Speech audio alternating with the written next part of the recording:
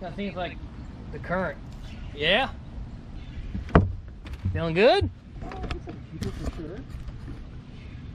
With my guy Jeremy Bonnell here, we are drop shot fishing, mostly for largemouth. I say mostly because we'll take a smallmouth. We haven't caught any smallmouth yet, but we have gotten a bunch of largemouth today already. Been fishing for about 2 hours. Our best 5 are 13.5 pounds already. And that's what this video is going to be all about. Drop shot fishing for largemouth or smallmouth. A smallie? No, it's large, believe it or not. Is it really? I can't tell, no. That's a giant smallmouth, dude. That's a giant. That's a giant. Oh, it is a giant largemouth. Holy smokes, man. Holy cow. Good grief. Did you get a good look at it? Oh my gosh. What do you want to do? He's too big to flip on this. Yeah, I would definitely not. I would definitely not. Oh my goodness. Another fish out there with me? Yeah, I know, I saw that. Another one. Man, they just keep coming up. There's multiple fish out here. You want me to grab this? Oh, yeah, go for it. There we go. There we go. All right. I'm gonna say somehow he shrunk on me when he got in the boat, but He's still healthy. he's a nice chunk. There's another thump. There you go. There you go. Yeah, he's not a bad one. Big old largemouth bass. You can't have a blast with largemouth bass, but doggone it, you can have a lot of fun. That blast, that's reserved for smallmouth bass. Having a blast with smallmouth bass. There she is. That's a call. That's a nice fish. Yep. I tell you, a mistake I made. I felt thump, tap, tap, and I waited for him to start swimming, and now that bait's down his throat. So what I'll do, believe it or not, is I'll actually cut the line. He'll keep the hook in his mouth, but he'll spit it out. How do I know this? How many times, I couldn't tell you how many times I've done that in a tournament, put them in a live well, end of the tournament, the baits or the hook is in the live well. So they have a weird way of working it out.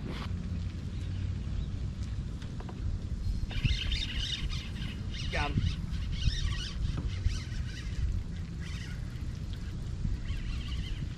That feels like my heaviest fish of the day. Very cool. All right, about 3 feet off that wall there.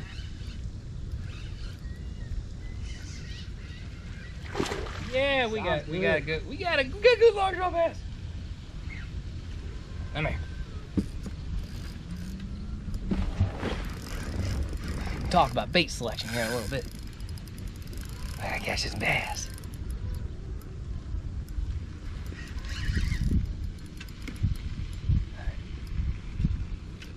You can stay down now. Don't you come up.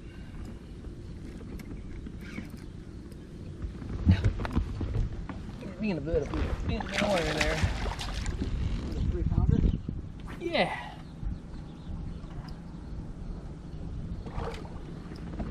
Generally speaking, on drop shot, you don't lose a lot of fish. He's hooked perfectly. Hooked perfectly, as you can see. Yes, sir. That's what you call a good bass.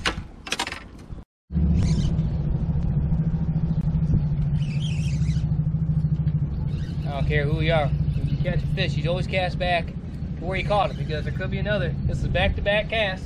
Exact same spot.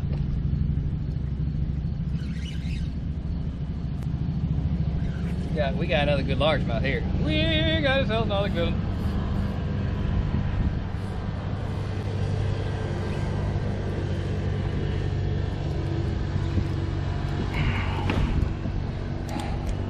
Oh, yes.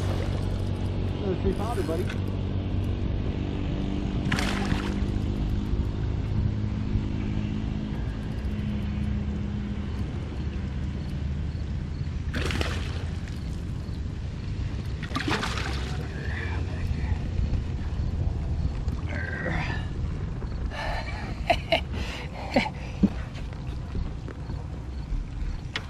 Again, hook set straight up. See where he's hooked, right on top of the roof of the mouth. That's back-to-back cast of 3-pounders. It's exact same spot. There you go, Benell. Be a giant.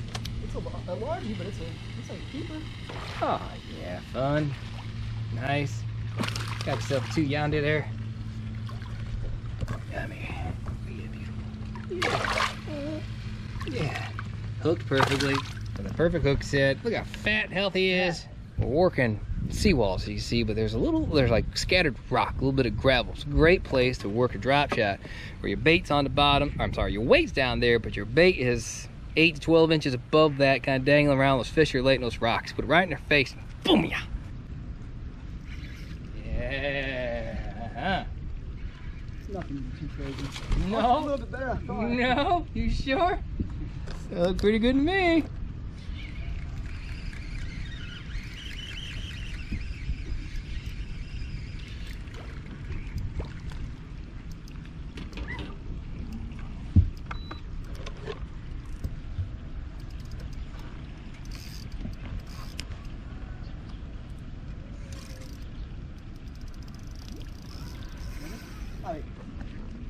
This is gonna call some fish.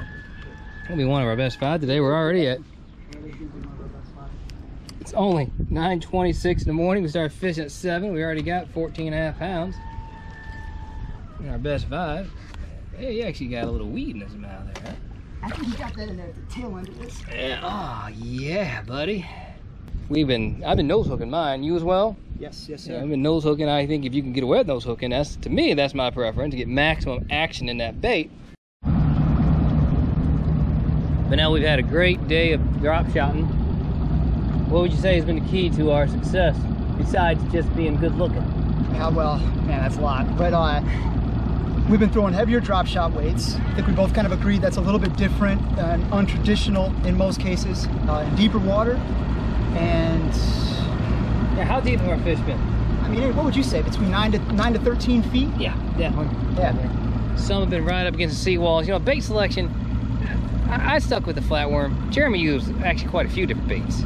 So, why do you think, Jeremy, so many different baits are working at the same day? Well, yeah, that's, I mean, good question. I don't know. That's an age-old question. Sometimes I just feel like you just got to be at the right. You just got to be where the fish are at, and I think that's kind of what's happening today. I feel like you've had a little bit better quality of fish, so I think that flatworm you're throwing has been a little bit better, yielded some better fish. If I could do it all over again, that's probably what I would do.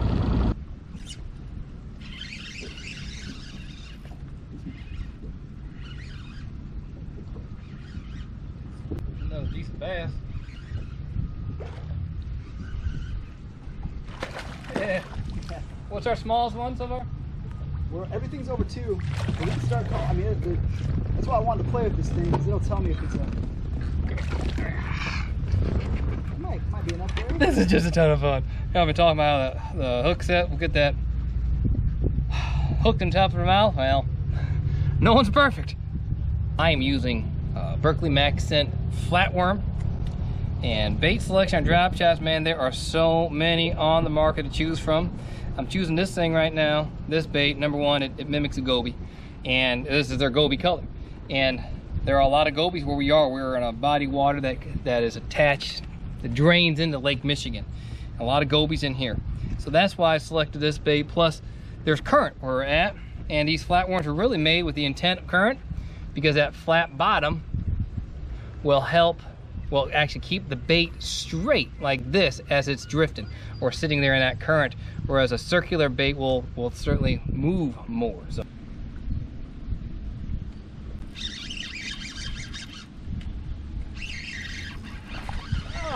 not a bad fishy.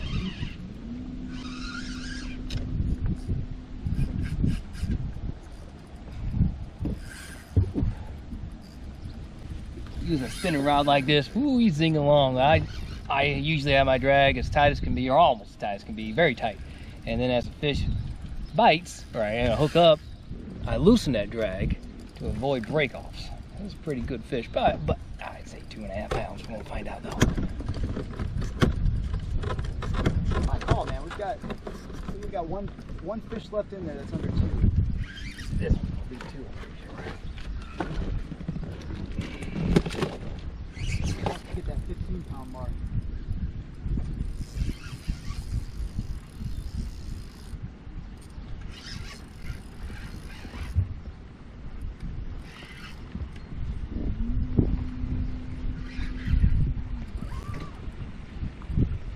Oh yeah, shit, bigger than I thought.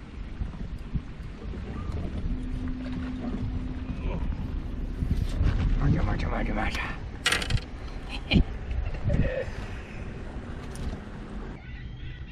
Nope, there you go. There you go. Oh, mine took my bait though. Hey! Hooked right where it should be, right inside the mouth. Let's see what our tackle that we're using here. I got 10-pound braid on my rod with a 8-pound leader. Could go 6-pound, but the water's a little bit stained here, except for that nice one Jeremy got in the clean water. A 1/4 ounce weight and a size 1 owner mosquito hook. You see how long our leader is, about 1 foot long. Links to all my social media are below. Please give me a follow. Until next time, we'll see you on the water.